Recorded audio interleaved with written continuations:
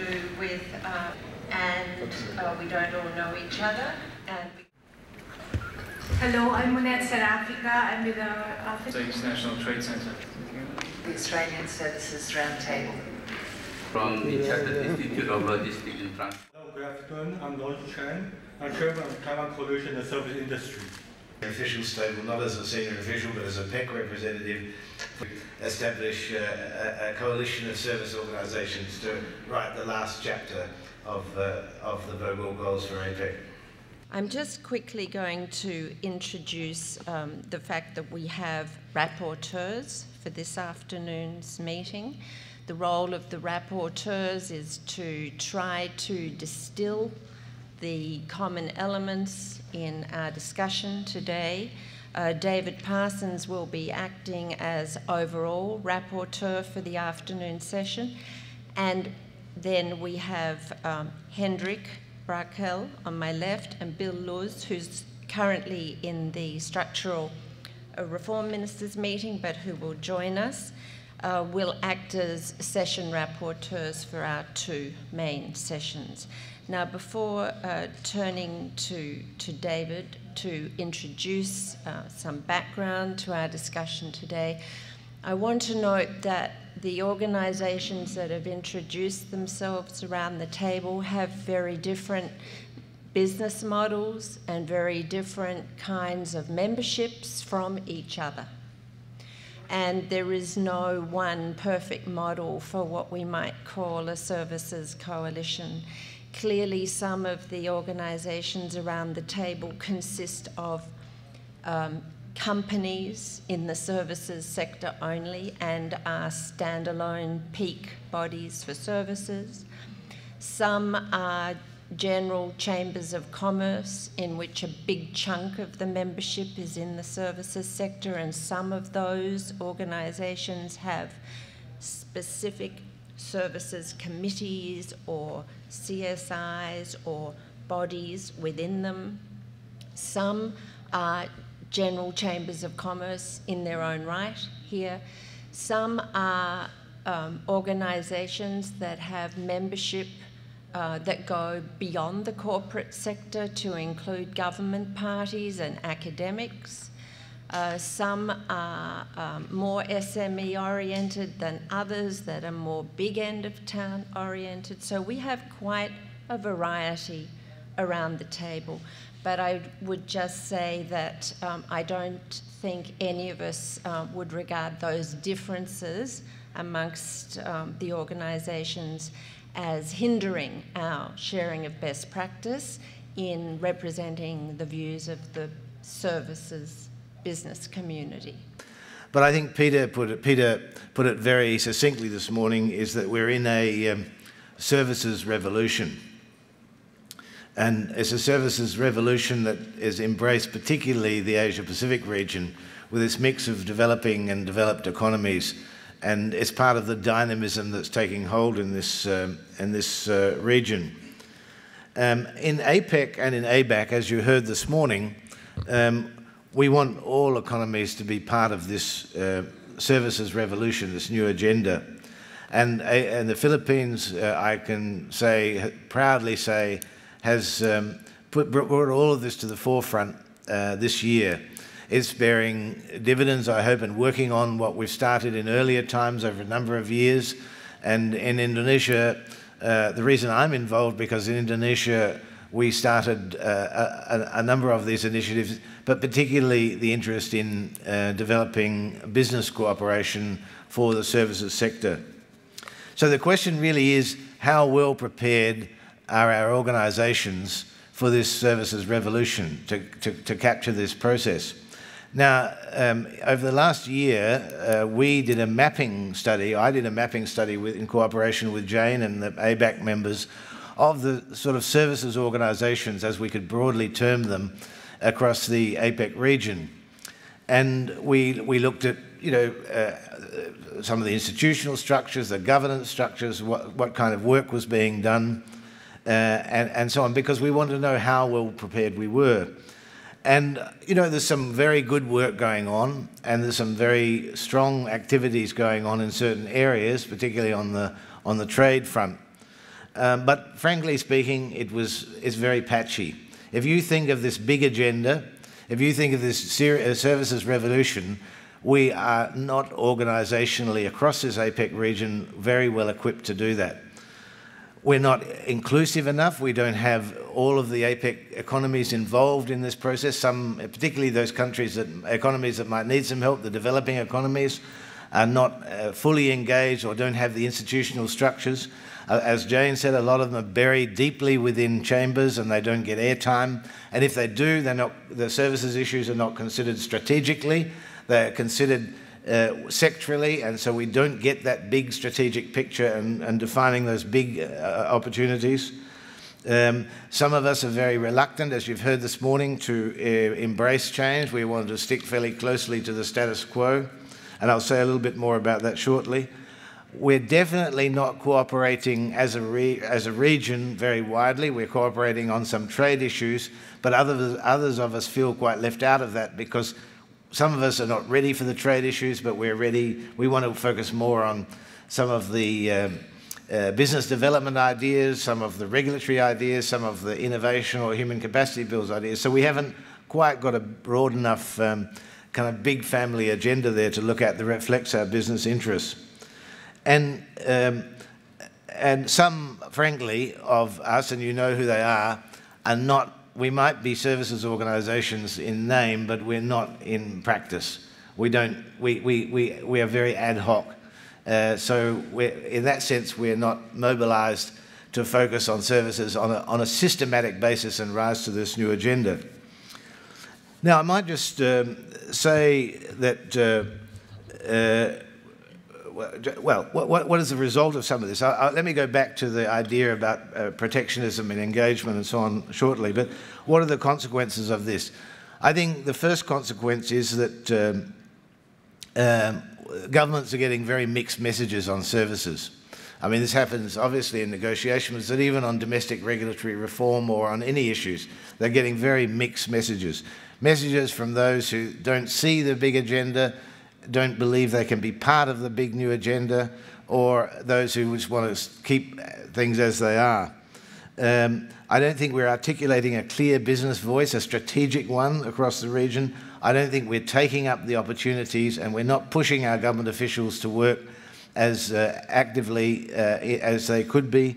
And we're not, and some of us are coming out of each economy, and including my own, in Indonesia, as I would say, we need to give our government more confidence to act more robustly. So, and let me, I mean, I think having worked in business organisations in Indonesia for the last 15 years and in Asia-Pacific cooperation organisations for the last 20, let me say I think there's no, you know, it is your responsibility to act in the interests of your membership. And that is the purpose of a business organisation. And I've worked in them, and I've proudly worked in them. And, you know, yours is to define the business interest and to act in the business interest in your relations internationally or with governments and so on. But the proposition I would put to you is that those who think the business interest today is the status quo are going to be left behind, especially in services. So if you think the business interest is retaining what is there, however difficult change may be, and you know, we know it's extremely difficult in services, the status quo will not, we really should think about this proposition. The status quo of retaining the status quo, lobbying for the status quo, is not in the business interest today. There's big opportunities out there, and what we in ABAC and APEC would like to see is how do we embrace those opportunities? How do more of us embrace those opportunities so that we can serve our business organisations in a new business interest, and that is one that focuses on growth, responsiveness to the demand of consumers and users of services, a huge growth story as we've heard there today. How do we prepare ourselves for that? How do we advocate for that change domestically and internationally and in the APEC region? So it's not just a simple question of protectionism or protecting our interests. We have to act in the interests of our business members. But the proposition should be that our interest now is a much more dynamic one. It's a fast-changing one. And you know, the train is leaving the station, and if we're still sitting on this station and haven't bought a ticket in many of our APEC economies, you're going to get left out.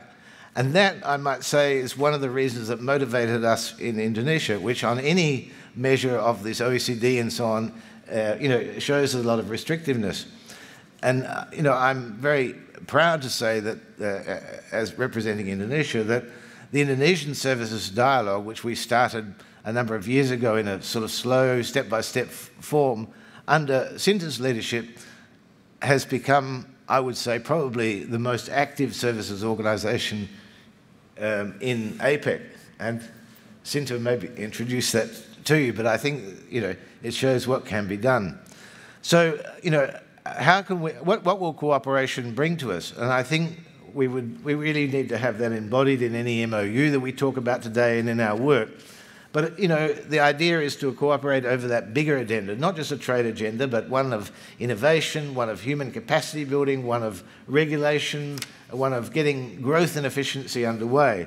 And the idea is that we talk to each other. We talk to each other about what our aspirations are. We talk to each other about how we operate in our own economies. We help each other identify business opportunities bilaterally in the trade process. So we're not just sitting in Geneva negotiating an agreement, but we're actually practically out there saying, I can help your delegation coming from somewhere and we can introduce you to the players.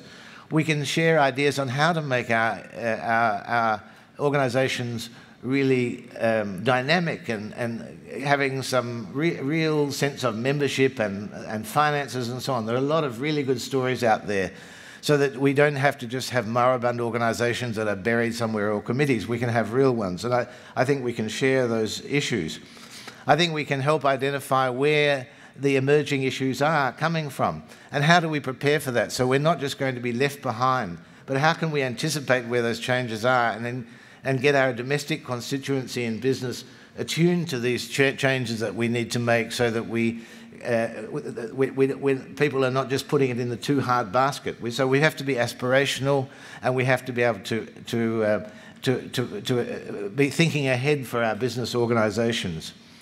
And I think we have a very good opportunity in APEC to talk to our officials informally or informally, domestically or regionally, and share our ideas in a dialogue. We don't have to put usually formal ideas on the table, but we can comment, we can give feedback, we can provide impetus to the whole process that's going on there. And rather than being nervous and reactionary and sitting for the status quo, let's think about how we can provide solutions. And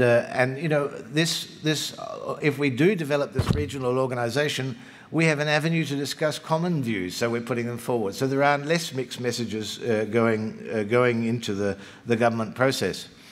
Now, I think that from my long experience in APEC, I would have to say that, and seeing how APEC started in the very earliest days, I think while we should have ambition, we should be mindful of our capacity.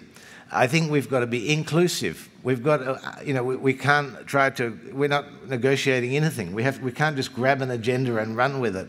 We have to be informal, understand each other, so that we actually are inclusive and bring the whole family of our economies together. This is an informal, very, very informal process, so that we can generate ideas with confidence. We don't have to be nervous about how we put ideas on the table. At the moment, nothing is being taken down in terms of correspondence. So, the idea is to start off cooperating in the real sense of the word, as business people might do so, and just take it step by step. I mean, you need some leadership and need some secretarial support, but I would think it's important to build on what is there already. We have, for example, in China, the biggest trade fair, services trade fair in, I think, the world. Why don't we leverage on that? I think that's an excellent idea. We have the Global Services Summit in Washington. Let's leverage on that activity. We have APEC, so we hope that the chair as it rotates every year can help in this organisation, could provide a leadership role in cooperation with ABAC and the APEC senior officials, so that we hope that Peru, for example, would be a champion for some of these ideas in the coming year. And I know that in Peru you've been very dynamic in reforming the services sector. So we hope that that could be part of the exercise. And I think if there are people who want to help convene, and there's huge resources there, we should embrace those issues. And we've seen from Jane, from the ITC, Christopher, these are probably some of the leading services experts in the region. We should be tapping that in the PEC process. And finally, I think, where's my last notes? Sorry, I've got... finally, I think I think we're very fortunate to have our European friends here. You know, I don't think we should be hung up on whether we call ourselves an APEC coalition or an Asia-Pacific coalition. We don't want to be in a formal body. We want to be a little bit more nimble and flexible than that. I hope we can be. And I hope that, you know, if there are economies out there who are engaging with us in services, trade and investment, that they can be around the table. I'm not sure that we need to get hung up particularly on whether someone's ready to be a member or an observer or just wants to sit at the table. Let's be open to these kinds of issues so that when we can grow in time and be confident with each other. The purpose is not the formal part of the organisational structure. The point is to start talking and sharing around the table and being very inclusive about that. And there are some of us who are not here. I think about five economies that are not here. Let's be active in bringing they're not here because they particularly are against anything. They're not here because they couldn't get things organised to be here.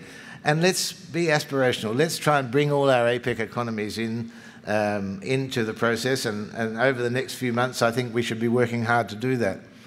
So today, I hope, my dream, you know, and I'm the old granddaddy that's about to go out the door, but my dream for this is for you to declare today that you are going to work together in some organisational process, you know, that because we have a bigger goal here, that, you know, I don't think we need to be hung up on the words and on the membership, but we actually get with the spirit of this. I mean, some of you will have ideas on all this, and this will come out in the discussion. But I hope that from today, we can capture the energy that we saw there this morning, that we can add much greater vitality to it, and that we can go out there and start something quite dynamic. And we can say that on the 7th of September in Cebu, that we made, you know, the start of something big here. So that's my aspiration. Thank you, David.